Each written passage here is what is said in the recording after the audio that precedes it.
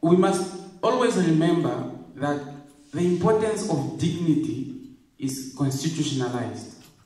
It's constitutionalized because of the fact that once your dignity is stripped of you, the damage that you sustain is irreversible. That is why you'd find an old person who argues against the removal of the red line. If your dignity is removed for a sufficient period of time, you learn to live without it. And you learn to accept that this is just how things are. So be very slow to brand an old person a coward or someone who is pusillanimous just because they don't support the removal of the red line. They have been searched and dehumanized for such a long time. Some of them were actually stripped naked at those points. So to them, being searched and being told to disembark from a motor vehicle, that's minimal damage because they sustained wars.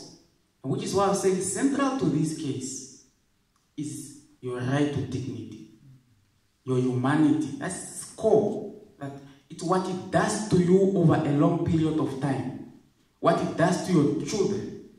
I think most of us, when we come to Oshivelo, we are preparing ourselves to be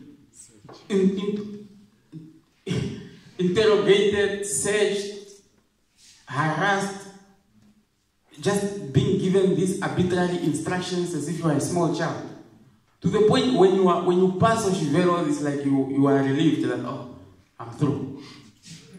That's the damage that we have sustained as a result of passing all these years through Oshivelo. Which is why even there are these youngsters who say, guys, just leave that thing, will not fall. Because they've accepted. It's why we say the importance here is dignity.